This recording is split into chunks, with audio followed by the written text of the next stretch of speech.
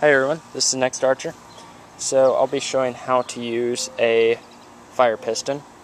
So first you're going to want to have a fire piston and take a small amount of char cloth, put it in its little notch right there.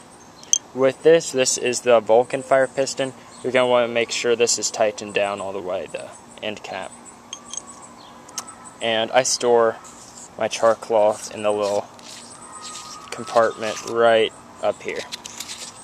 If you hear any sounds that sound like a swimming pool, I think they're having a swim meet at the swimming pool near my house. So you're going to want to take the fire piston in your hand and just smash it down, and you can see that smoking right there.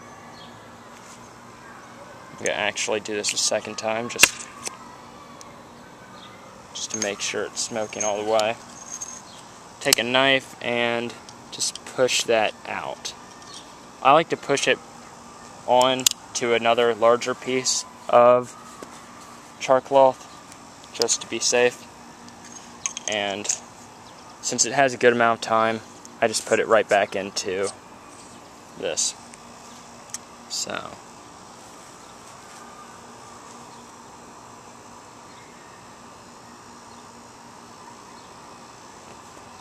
there you go. And that's how you catch a tissue on fire with a fire piston. And of course you would just put dry grass on it, sticks and all that. So, hope you guys enjoyed this 2-minute video on how to use a fire piston. I'll do a more in-depth video, and just wanted to show you guys that it does work.